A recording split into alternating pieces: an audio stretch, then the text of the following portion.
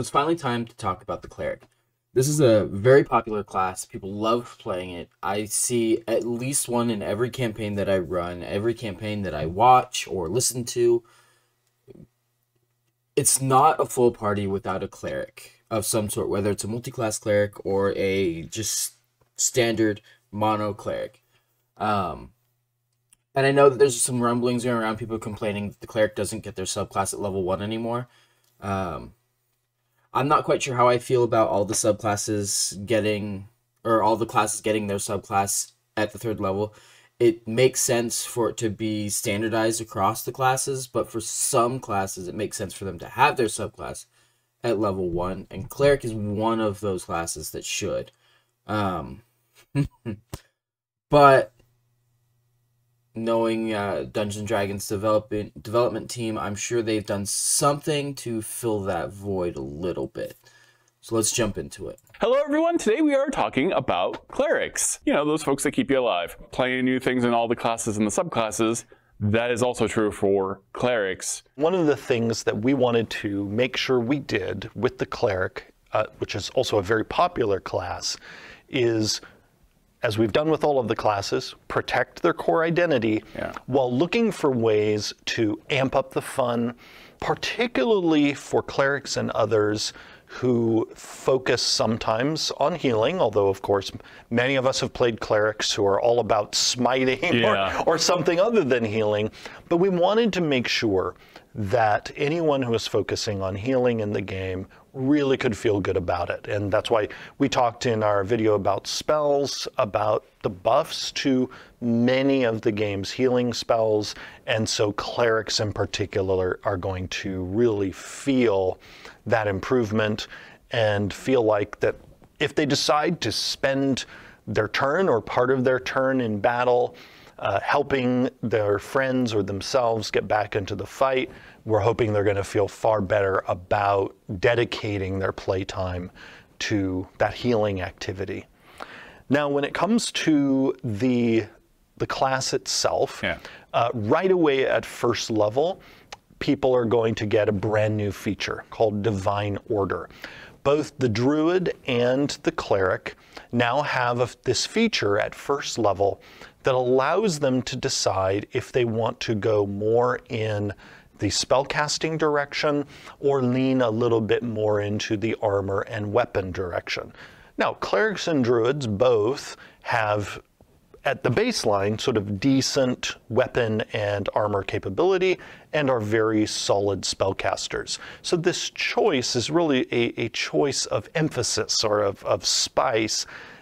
Whichever one you choose, you're still going to have, again, decent armor and weapons as well as very formidable spellcasting.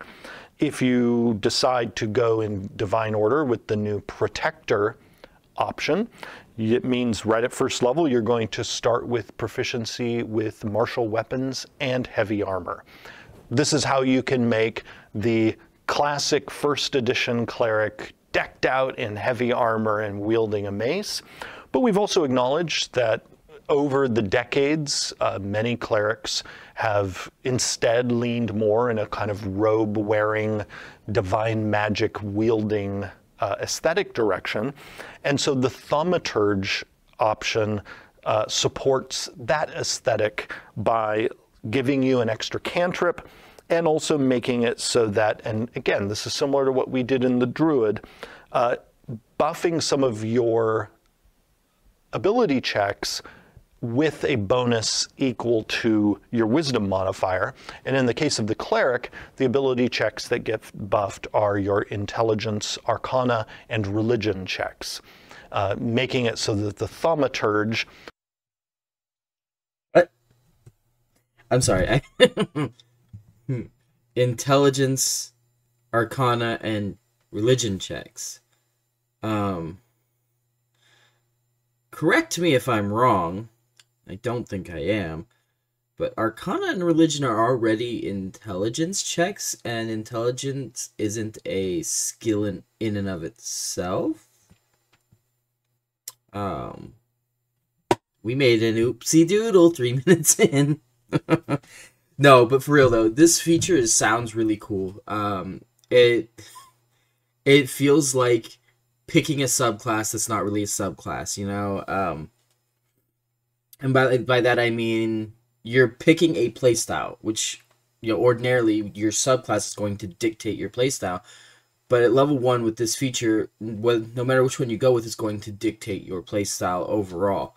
So it's like, hey, we took away your subclass, but here's a little mini subclass light, that you still get at first level because we don't know what else to do.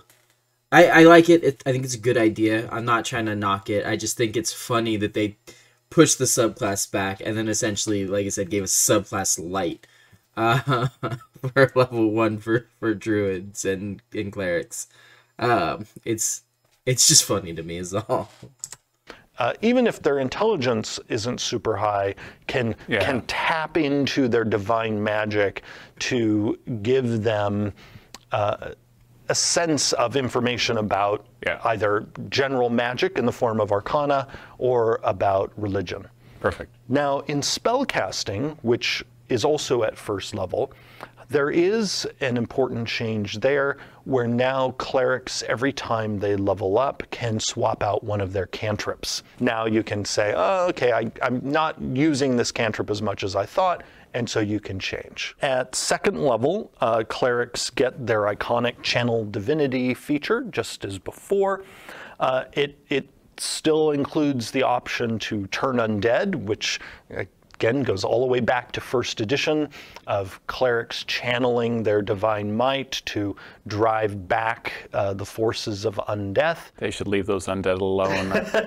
It's not fair. But we have also now added a brand new channel divinity option for all clerics called Divine Spark. And this is a really fun channel divinity option where the cleric decides if they're going to channel this raw divine power either to harm someone or help them. So you can either deal damage with it or heal somebody with it.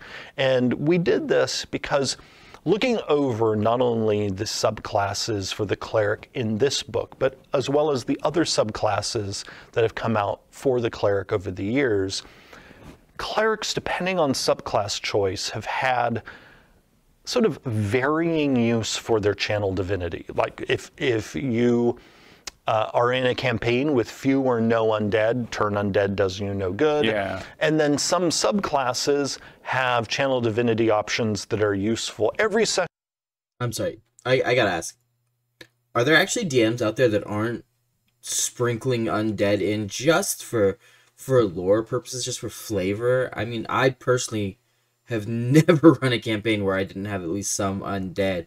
And it's not even just to make sure my cleric player feels useful outside of keeping the party alive. It's just, there's so many cases where undead fit in the area, for the lore of the area. The setting is just perfect for undead, and I don't know why anybody would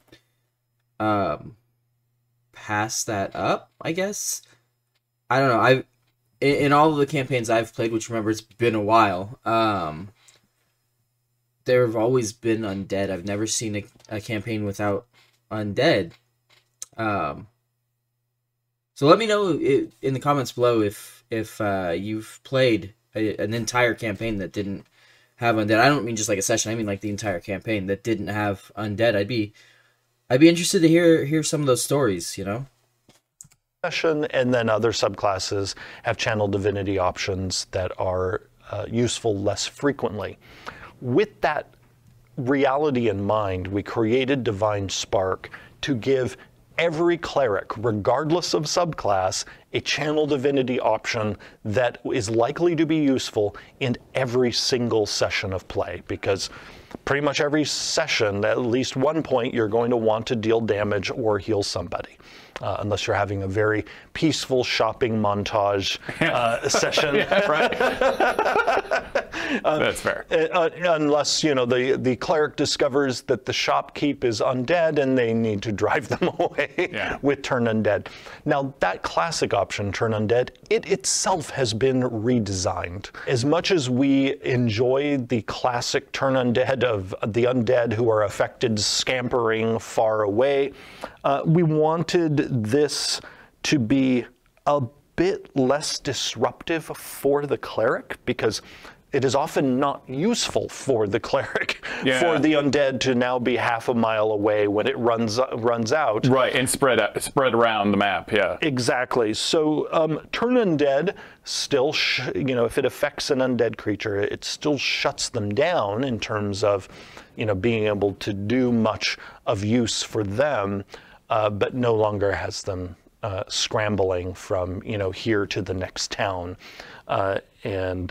We found that not only in the Unearthed Arcana process, but also in our own playtests, that this new version of Turn Undead is a lot of fun. And this is like a debuff or damage, or? So what it does now is the undead creature is incapacitated and frightened for 1 minute. And it does try to move as far as it can from you on its turns, but it's no longer dashing. Yeah, okay.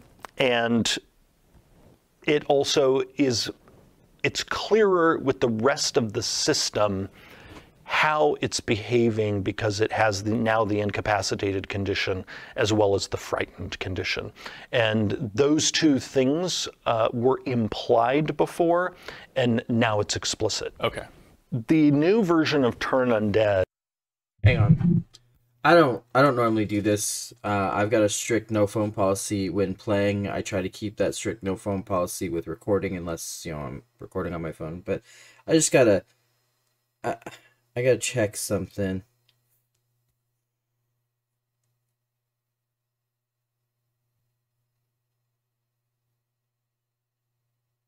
Okay.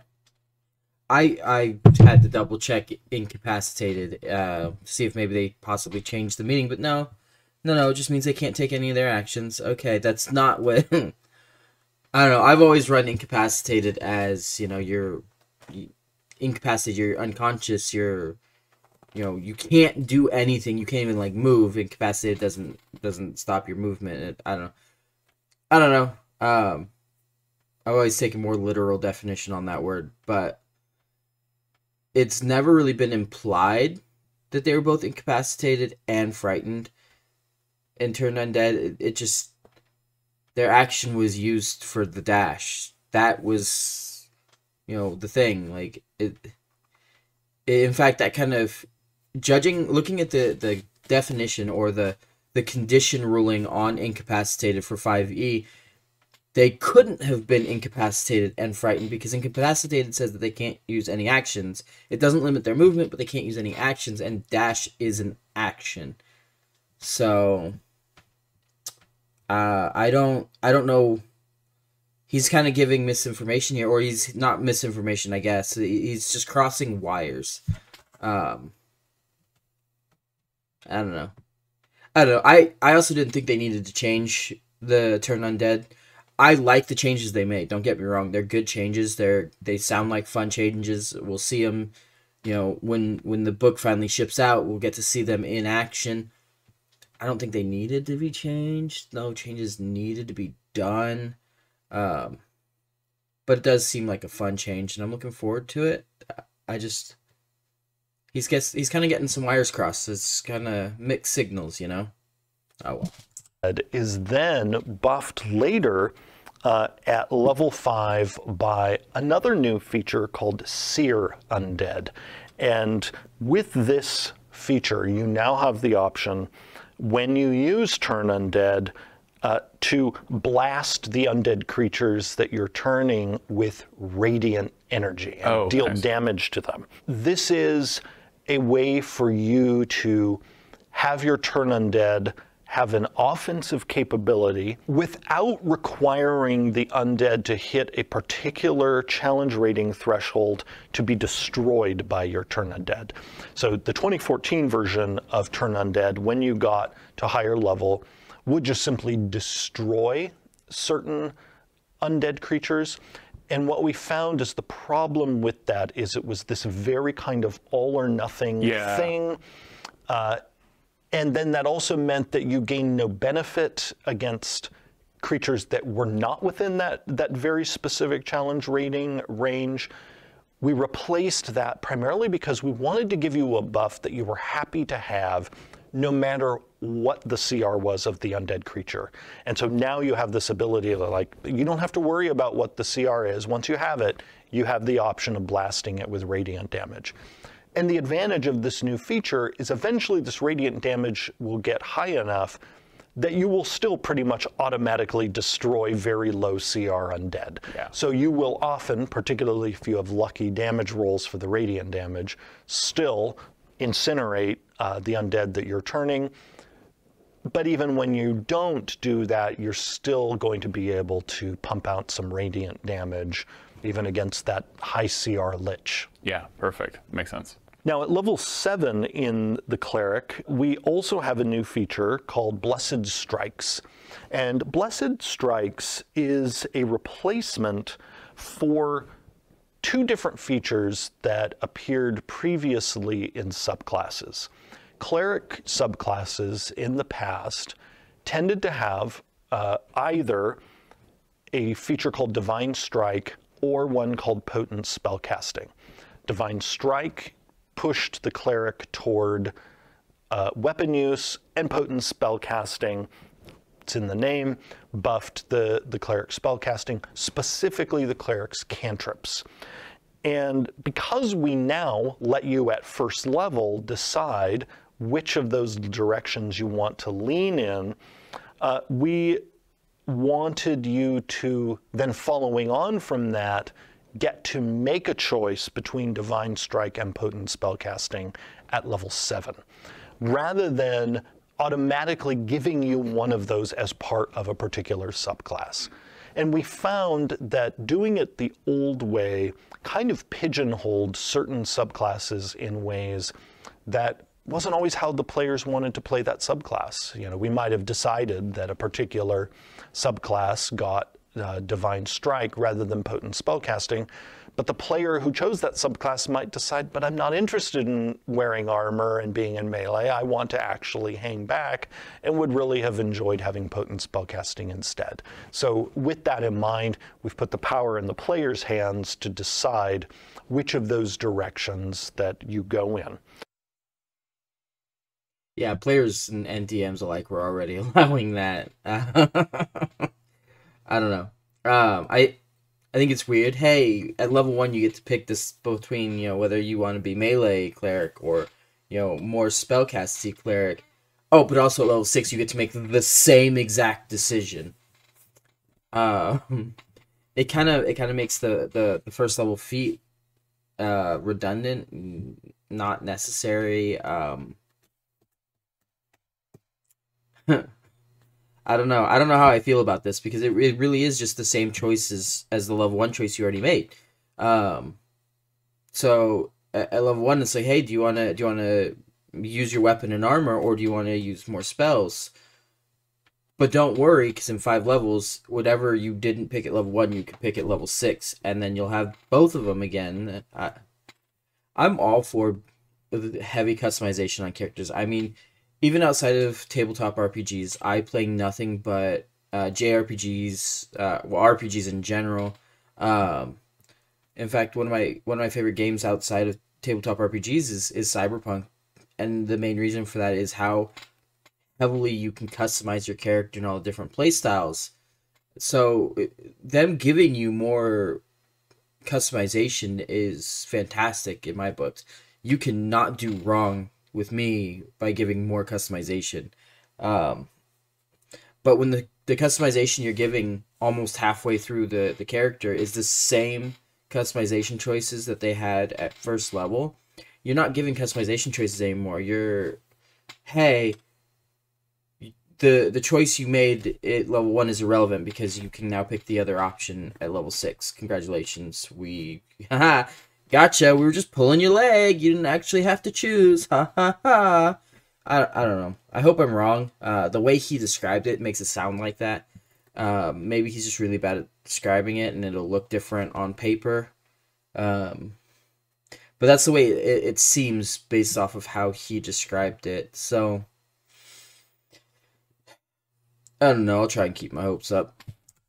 We also, this is a case where we have a note in the feature itself that if you happen to take the new version of the Cleric, but wed it to a subclass from an older book, you do not get both the potent spellcasting or divine strike from the subclass as well as whatever you choose from the base class. You just get one. Yeah, that was kind of a given. and that's explained right here in the Cleric itself. Okay. Now, when we get to level 10, we have a new version of Divine Intervention. Now, previously, Divine Intervention was a style of game design that I sometimes refer to as Mother May I game design, where the player basically had to ask the DM's permission for something to happen. And also, this was locked behind a die roll that would determine whether or not your feature even did anything. Yeah. So our goal with the new Divine Intervention is we wanted to give the Cleric certainty that their class feature would actually do something.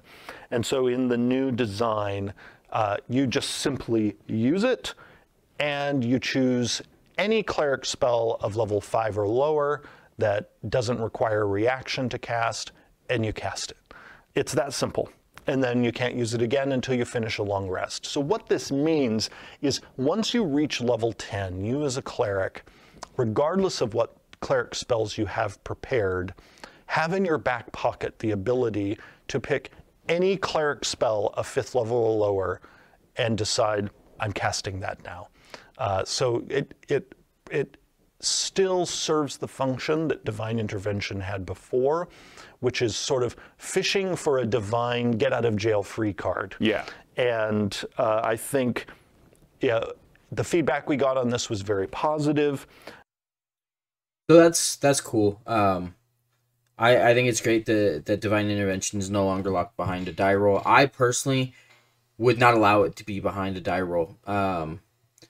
The way I had it run was, I would take a look at whatever god or goddess my Cleric followed, and I would make a list of like a rough list of things they could do to gain what I called faith points. And when they used Divine Intervention, they got to cash in their faith points. They used them like currency to try and get their god or goddess to do what they wanted done.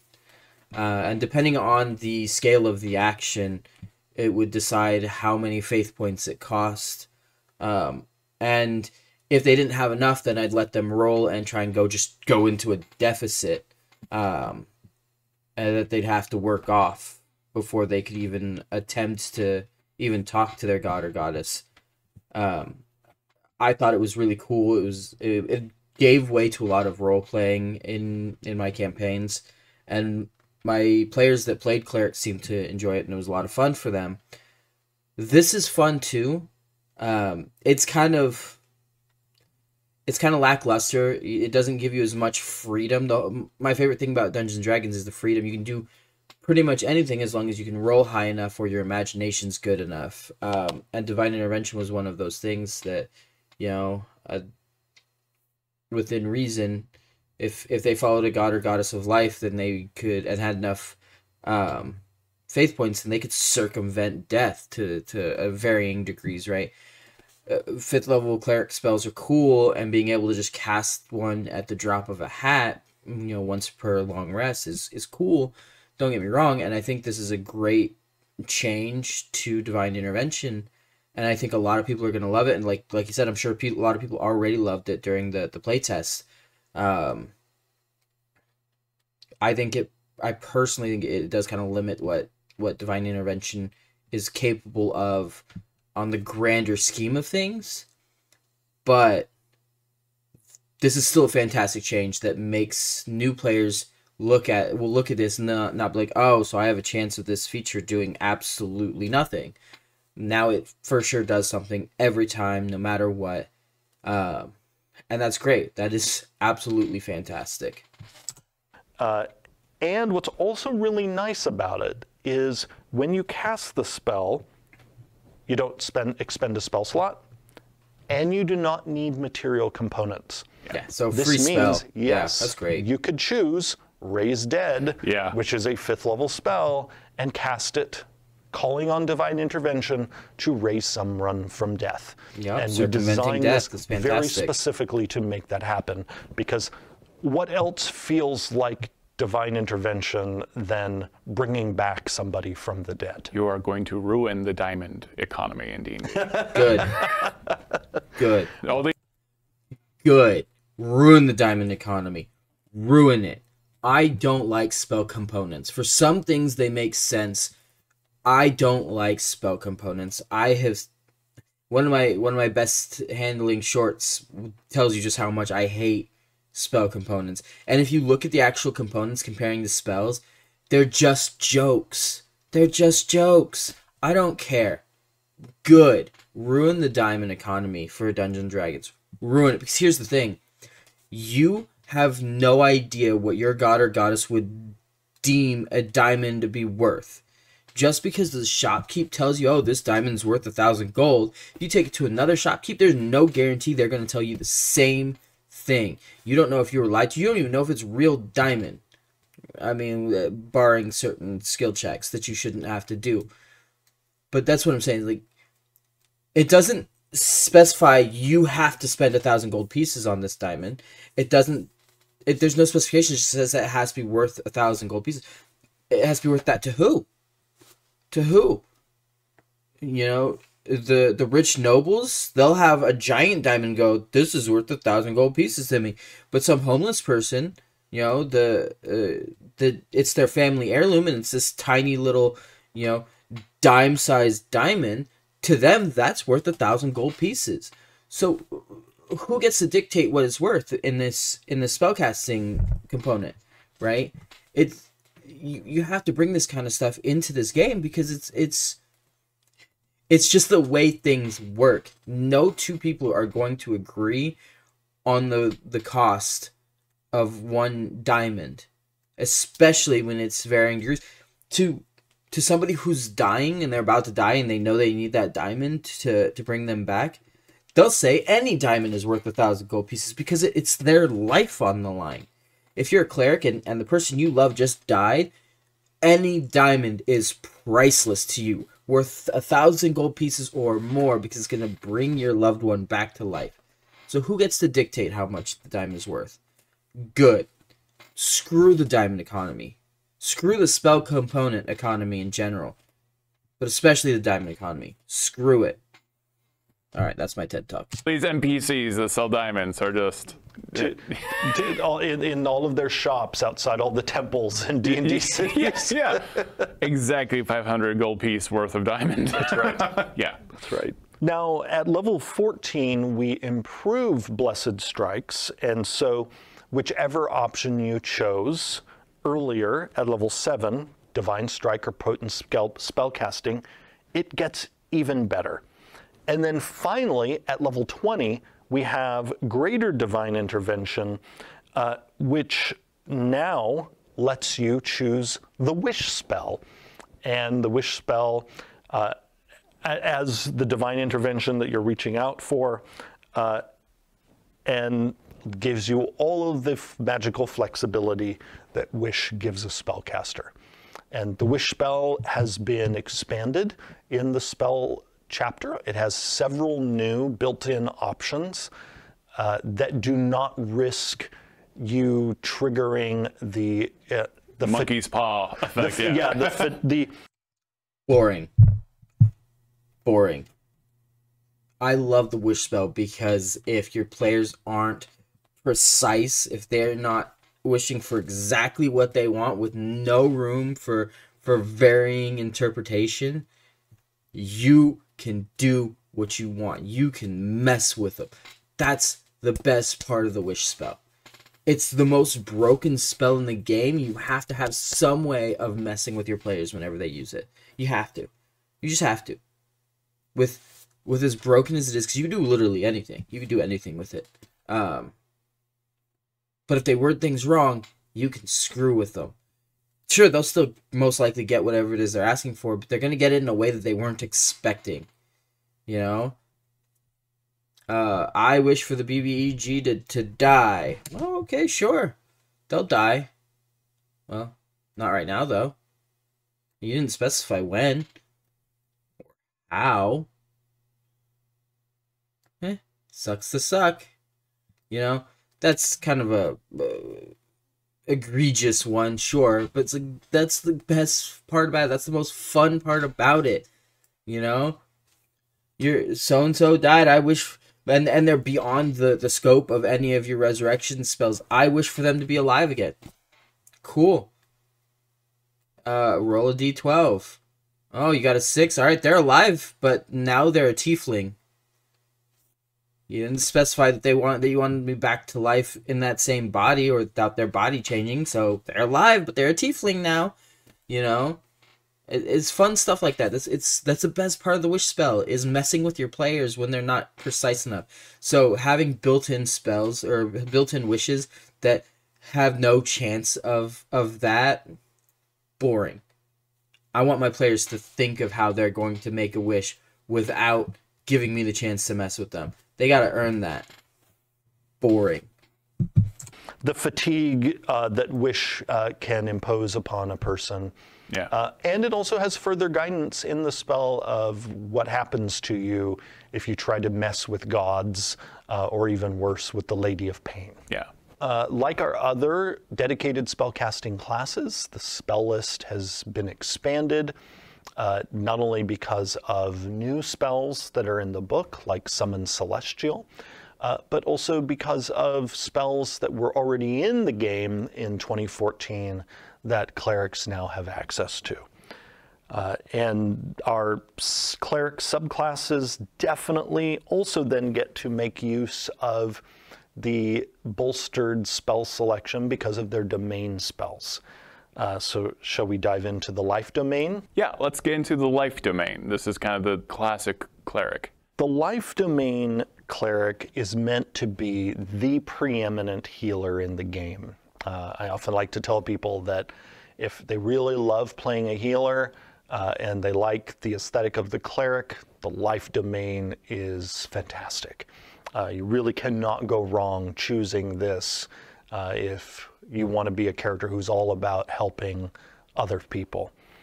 We took the really excellent features in this subclass and we fine-tuned them, altering some of the spell selection in the domain spell list so that the life domain cleric would be even more on theme in terms of their healing prowess.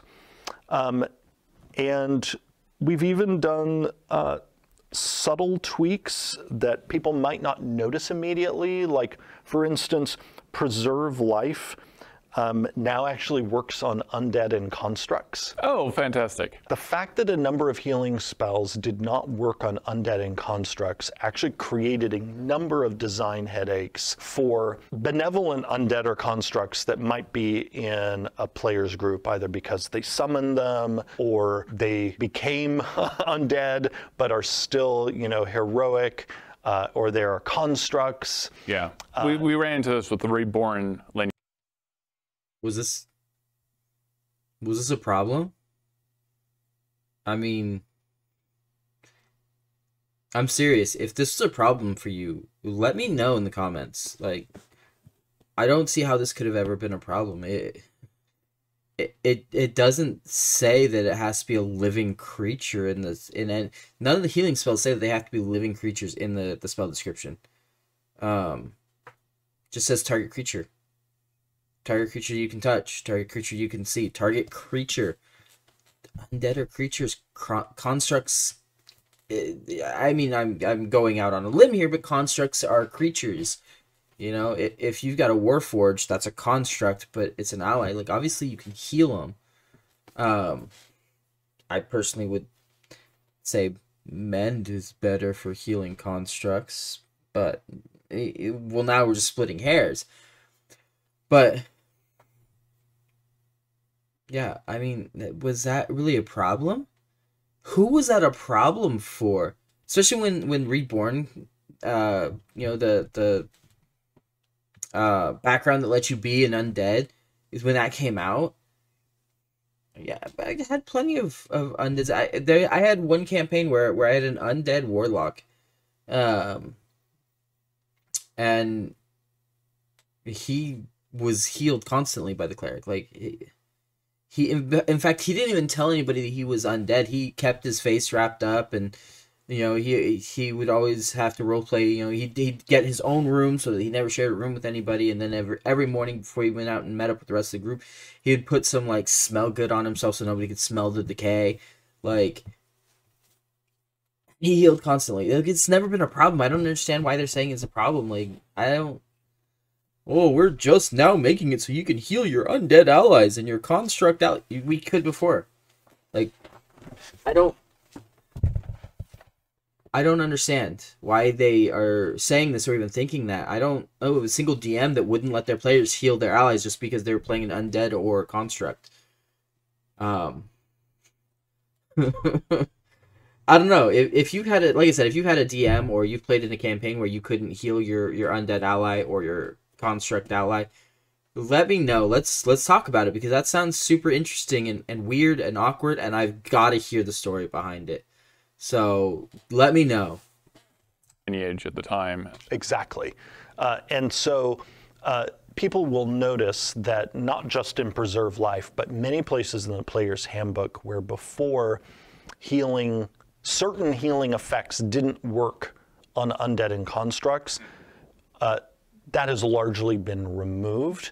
And instead, when the monster manual comes out, people will find that certain monsters, particularly monsters that are made of like shadow stuff from the negative energy plane, we are exploring it being a feature of the monster themselves. It isn't even that they can't be healed, it's that they're actually harmed by healing spells. Yeah. That makes a lot of sense. And so that actually is allowing us to bring back some flavor that has existed in earlier editions of healers being able to turn their healing spells on certain kind of fell creatures. But for that, people will have to wait for the new monster manual. That's awesome, though. That's a great change. But in the meantime, you will also be able to restore life to, say, because again, I know you as the ever lover of warlocks. Yes. If the warlock has a skeleton in the group,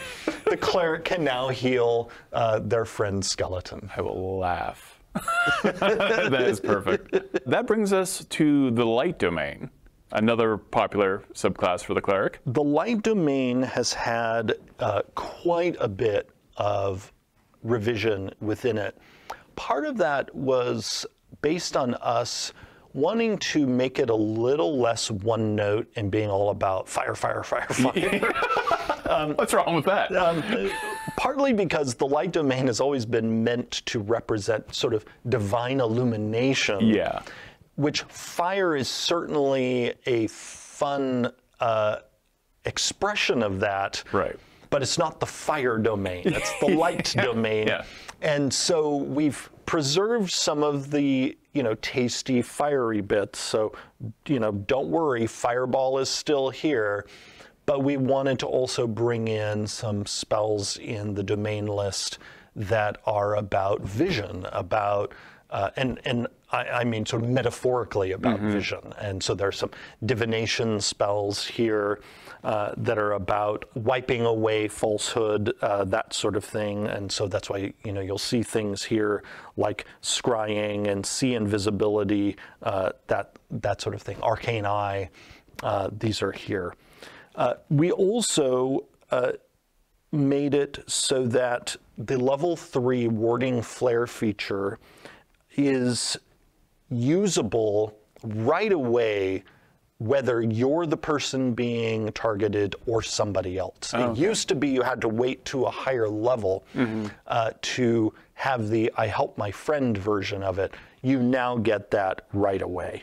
Then later at level 6, when you get improved warding flare, when you use warding flare to protect somebody, you now also can give them temporary hit points Oh, wow. And you also now regain all uses of warding flare whenever you finish a short or a long rest. Oh, that's fantastic. So the light domain cleric is going to be able to use their signature ability, warding flare, more often, and it's even more potent than it was before. We've also taken a look at Corona of Light, and we've now made it so that it imposes disadvantage on saving throws against your Radiance of the Dawn, in addition to any spells that deal fire or radiant damage.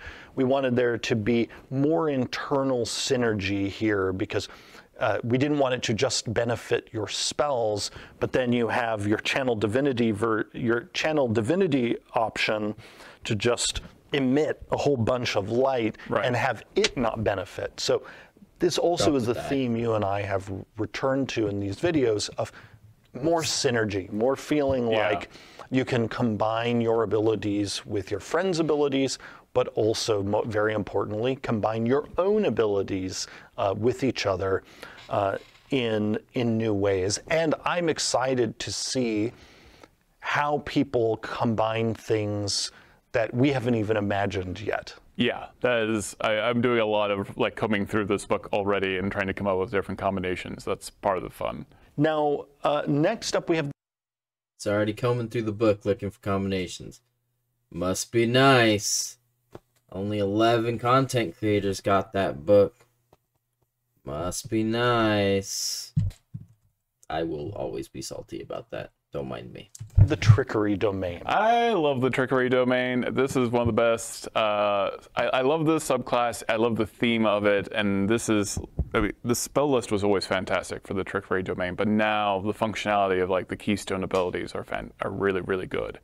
And the Trickery domain, in many ways, is the foil to the light domain. Mm-hmm. Many of the subclass quartets in the book are often actually two duos. Yeah.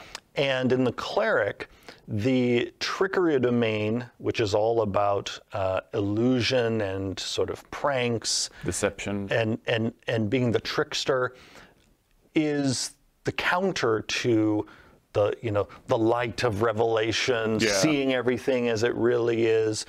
And then similarly, the life domain cleric has its foil in this class in the form of the war domain cleric. One being all about restoring vitality to people, and the other about destroying things. And so, the cleric, we have this fun axis going on with these four subclasses. Now, the Trickery domain, as you said, got some really nice updates. And it starts right away in Blessing of the Trickster, which now the cleric can actually use on themselves, which they used to not be able to. And it used to last just for an hour, but now it lasts until the end of your next long rest. Oh, wow. Okay. Which is a really nice way to ensure that people can use this for maybe extended infiltrations. Particularly if the cleric uses it on somebody else, and it wouldn't be around to, in the past, refresh it after it wore off after an hour. Oh yeah, that's a very good point. Yeah. So Invoke Duplicity, which is of course, the signature ability of this subclass, got improved in a number of ways. In both the base feature as well as in the improvements that come later at level 17. One is you can now summon up your illusory duplicate as a bonus action instead of an action. Perfect. And you do not have to concentrate on it anymore. I'm sorry, what? I love the... I love that it's now a bonus action. That just makes sense. The fact that it took an entire action before didn't really make sense, but you don't have to concentrate anymore. You're holding the illusion. The illusion isn't like gaining consciousness and doing its own thing and keeping itself in the plane. Like, it's an illusion. I don't... this hurts my brain. I know a lot of clerics are gonna be like, it's great that I don't have to concentrate anymore. And sure, it's just it doesn't make sense to drop the concentration from invoke duplicity.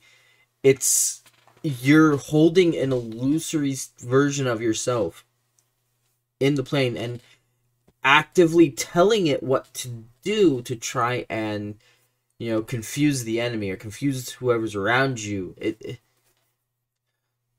I I don't know why all of a sudden it's you don't have to concentrate on it anymore, because you still have to mentally tell it what to do. It's not, like I said, it's not going to grow consciousness, right? It can't think for itself. It's not a living thing. It doesn't have a thought process. It can only do what you tell it to do via mental commands, which requires concentrating, requires thinking about it. I don't understand why they decided to go this route. I guess it's going to make a lot of people happy, don't get me wrong. It just doesn't make any sense to me personally. I don't know. Thank you.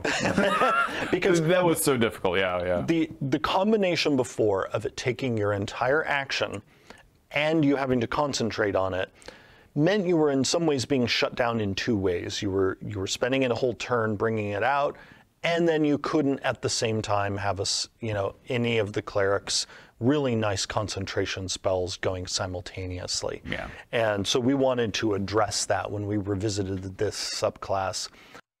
Yeah, it's a huge boon.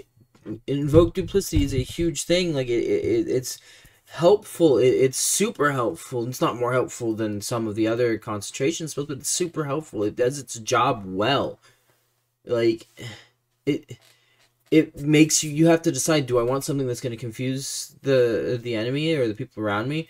Do I want to use this, create an illusion to try and help me like infiltrate this building, to try and steal something, to try and get these creatures away from my allies to attack this illusion while I heal them up real fast, because spoiler alert, the majority of the healing spells are not concentration spells. You can cast them while concentrating on invoke duplicity, right? It did its job. It kept you from using any of your other concentration spells, but the other concentration spells aren't needed while you're using invoke duplicity. I'm just gonna go back to my original point of, I don't know why they made that decision personally, and there's honestly probably no way they can describe it that will make me understand or even agree with this decision, because it's an illusion that you're commanding with mental commands. You're telling it what to do with your mind, which requires thought process, which requires you to focus, concentrate. I get where they were coming from to an extent. Invoke duplicity probably isn't seeing much play because you can't use any of your other concentration spells. It still saw plenty of play. It was still a really good spell. It was still a really good thing to do. Even with it taking your action and having to concentrate, it was still a solid turn. I think it'll see a lot more play now that it's a bonus action, but they should have kept it as a concentration spell, in my opinion, because it just makes sense. You have to concentrate on it. You have to focus on telling it what to do to get it to do stuff. Otherwise, it's just going to sit there. Like minor illusions, just going to sit there. Or you can give your minor or major illusion a command when you create it and then walk away. And even those, I think, are concentration spells. I could be wrong. It's been a while since I've looked at them. But, like, I don't know. I don't know. So that the subclass felt like it was playing nice with the rest of the class, yeah, and not shutting your own class down through its use. And again, that is a lot of the change in design is what you want to do during a turn happens so much faster. Yes. In the higher level improved duplicity up at level 17, that used to create multiple duplicates. You now just have one duplicate. But what we've now done is that your duplicate now assists not just you, but also your allies when it comes to conferring advantage. Okay, see, this would have made a lot more sense if they wanted to make it so you only get one duplicate. Invoke duplicity no longer makes multiple duplicates. Then at this higher level where it would have originally given you multiple duplicates, now you no longer have to concentrate on it. Now it gains a mind of its own somehow. Your divinity is guiding your illusion, to assist your entire party instead of just you. You don't have to give it mental commands anymore. Your divinity is, whatever divine you follow is issuing these commands. That would make a lot more sense than as soon as you get invoked duplicity, you already don't have to focus on it. Because it could have assisted people before if you told it to. Now it assists people automatically. It would make sense if you're getting rid of the amount of duplicates you can make at the higher level, then that's when you no longer have to concentrate on it. Not right out the gates, not... I don't know. It just doesn't make sense to me. On attack rolls, and when the illusion vanishes, it now heals. You can have it heal somebody next to it. Neat. We wanted, again, this illusion to be more cleric-y, so that it truly felt like you're not just a trickster, you are a trickster cleric. And so that's why we brought in more of this element of you being able to assist your team in addition to assisting yourself. There's another really juicy add-on to this ability. Yes, between level 3 and 17, there is now a brand new feature, and that is whenever you take the bonus action to create the illusion, you can teleport, swapping places with the illusion. And this not only gives you some really fun mobility, but it makes it so that the tricksy cleric can mess with enemies even more, because if suddenly you're swapping positions, they think you're over there, but you're actually over here. Yeah. And then on top of it, we modified the domain spell list, and that's something we did in all of them to try to make the list of spells that you have from this subclass as thematic and as fun as possible. So finally, we have the war domain. Yeah. The war domain has been improved across the board. One of the ways that you'll see that immediately is in Guided Strike. You can now, right from the start, use this to benefit other people. It used to be that you could only use it on yourself when you first got it. And this is for people who don't remember, this is the channel divinity where you can just give yourself a gigantic +10 to hit. Yeah. And people have seen Omen Drawn do this many times in Acquisitions Incorporated. But you had to wait till a much higher level to be able to use it on other people. Yeah. Now you can use it on yourself or other people right away. Oh, wow, okay. And we did this similar to some of the changes we made in the trickery domain. We did this so that this would be more cleric-y right from the start. The whole cleric class is about interactions with other party members, because even if you're a cleric who isn't focusing on healing, clerics still have a number of abilities that otherwise buff their friends, and so we're always looking for ways to make sure that even when clerics might be leaning more in a sort of damage dealing direction, that there still is an interaction element when it comes to their buddies. Now, the advantage of doing this also means we free up a class feature slot where we can then put in something new, so that you're not having an entire feature eaten up by now you can use this on your friends. Yeah. So there's a double advantage to us making a change like this. We also, in the War Priest ability, which you get at 3rd level along with Guided Strike and your domain spells, we have made it so that you can now make an unarmed strike with the bonus action attack, not just a weapon strike. This is actually something we've done in a number of places in the new Player's Handbook, where previous abilities that only worked with weapons now also work with unarmed strikes. We're doing this not only for the sake of multi-classing, but also because we know that people, regardless of what class they have, sometimes like the fantasy of playing an unarmed character. And so we wanted to support that. Translation. We're doing this just because. We don't have any real reason. I like it. I do. I like it. Unarmed strikes have been vastly underused. But if you're making a feat work for an unarmed strike as well, that's fine. That's fine. Don't try and judge it up. Don't say, oh, we've got a legitimate reason for it, and our reason is, oh, look, a squirrel. You know, I'm not saying that don't let these feats work on unarmed strikes. Please let them work, because unarmed strikes are, like I said, vastly underused and untapped market. But don't try and pretend like you're doing it, oh, so that the multi-classing works better.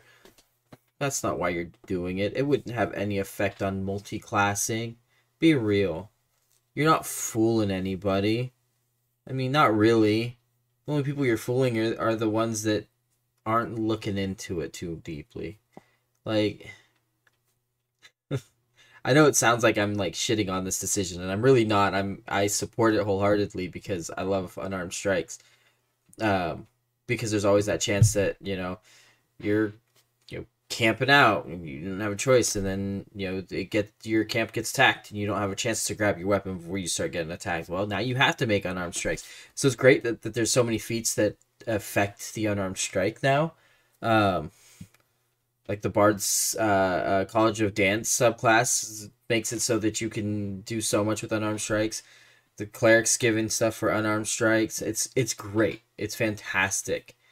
But just be upfront with it, you know? We have also made it so that you regain the uses of your War Priest ability when you complete a short or a long rest. So you're also going to be able to use this more often. At level 6 with the War God's Blessing, we reuse the old name, but in terms of functionality, it is brand new because now we've made it so that you can burn Channel Divinity uses to cast Shield of Faith or Spiritual Weapon. We decided we wanted to make the War Domain Cleric the type of cleric who has the easiest time. That is a wonderful, wonderful thing to be able to do. I had a lot of players that didn't know what to do with their Channel Divinity, and I know just by scrolling through Reddit, I know I've seen a lot of people who don't know exactly what to do with their Channel Divinity. So now that you can use your Spectral Weapon or your Shield of Faith by burning a Channel Divinity charge instead of a spell slot, now even the people who don't want to try and figure out what exactly to do with their Channel Divinity can still use their Channel Divinity in a useful manner. So the resource economy is going to go up. It's going to be where it needs to be now for clerics. This is a fantastic change because of that. Casting two of the most iconic low-level war-themed cleric spells, Shield of Faith and Spiritual Weapon. One defensive and the other one offensive. And so that means that the War Domain Cleric, more than any other cleric, will be able to shield their allies or bring out that spectral weapon to bash foes easier than any other kind of cleric. This is a nasty spell list too. Steel, Wind, Strike is in here. Oh yeah, the spell list has been revised in ways that are really exciting. Yeah. So the Steel, Wind, Strike, this is a great example of how all the domain lists and other subclass spell lists have benefited from the expanded spell chapter, because Steel, Wind, Strike wasn't in the 2014 Player's Handbook. But when we made the decision to have this really spicy... I gotta pull out the old phone again.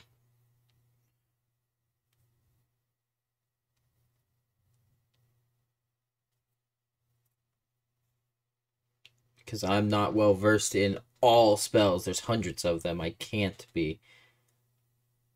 You flourish your weapon used in the casting and then vanish to strike like the wind. Choose up to 5 creatures you can see within range. Make a melee spell attack against each one.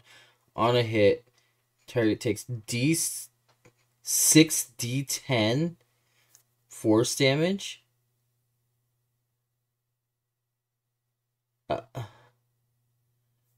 I'm sorry. What? Now, this is a 5th level spell. I don't know if it's still going to be a 5th level spell because according to dnd5ewiki.com, this is a ranger and wizard spell. It's not a cleric spell, but it's in the war domain spell list. So I don't know if it's still a 5th level spell. This is in the Xanthar's Guide to Everything, which is one of the few books I don't have. But if you guys want to buy it for me so I can go over it, feel free. I'd be appreciative of that. But it's a 5th level spell, and it does massive damage to multiple targets. And it's on that spell list. That is so cool. I understand now why they're making such a big deal about it being in the war domain spell list.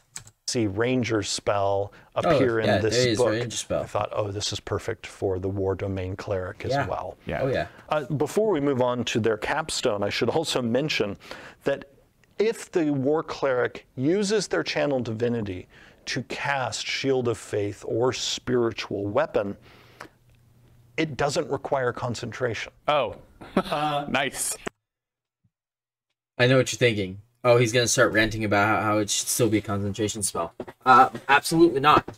Absolutely not. This is one of those things that like with the invoke duplicity at the later level, it's being controlled by the divinity. If you're burning a channel divinity charge on one of these spells, it's being powered by your divinity, by whatever god or goddess you follow. So it makes sense you don't have to concentrate on it. They're concentrating for you. That's great. It's a little kind of role play lore thing that most people wouldn't notice, but I notice anything lore related. I'm gonna notice. Best believe. I think that's great. That's a cool little flavor thing that I love it. I absolutely love it.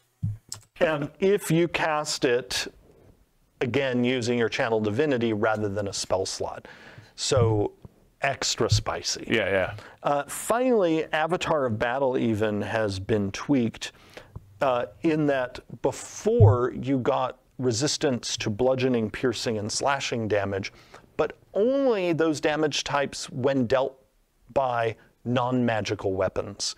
We've removed that non-magical weapon part so that now you just simply gain resistance to bludgeoning, piercing, and slashing damage. Meaning that this new version of the War Cleric, more than ever before, will be able to, be this priest character who is throwing down in the middle of battle. When you pre-order the digital... I love how they keep buffing the capstone or the level 20 feats for every class, every, like they think, oh, this is going to make people want to play just this class for all 20 levels. It's not. It's not. I'm sorry, but it's not. It's cool. These capstone features are gimmicky, and they look fun. They sound fun.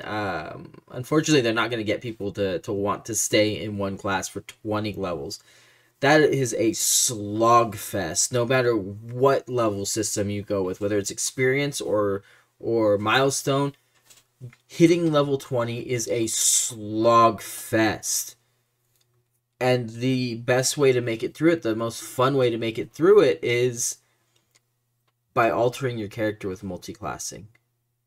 I don't think I've met a single player who has wanted to be the same class for all 20 levels. I'm sure there are players out there, I'm sure. And I know for a fact there are DMs out there that won't allow for multi-classing because they can't be bothered to learn how it works. And those DMs are wrong. I've said it a million times, and I'll say it another million times if I have to. Those DMs are wrong. But I'm sure there are players out there that want to play just one class for all 20 levels, and that's cool. Hey, cool. You know, that's commitment right there. I've watched over 1,000 episodes of One Piece, you know, still going, and then turned around and read. I'm on chapter 1,113. Like, I'm almost completely caught up on the manga for One Piece. Like, that's commitment. But wanting to play the same class for all 20 levels, that is real commitment. Like, I'm married and have watched. I've been married for 12 years, and I've watched all episodes of One Piece and read almost all chapters of One Piece. These people who are playing the same class for 20 levels, I would say, are have a firmer grasp of commitment than I do, because I couldn't do it, right? Um, I hit the 8th level, and usually it's like, okay, it's time to multi-class. So more power to them, for real. But that's the upcoming cleric class. There's some things that I mentioned I don't agree with. They're not bad changes, but I disagree with them heavily. But overall, it seems like it's going to be a fun, newish class. Like, obviously, it's still the same class, but they've done enough that it will feel fresh. It'll feel almost new. I'm looking forward to it, as always. But you know what? Ultimately, we'll see what happens when the player's handbook comes out in September.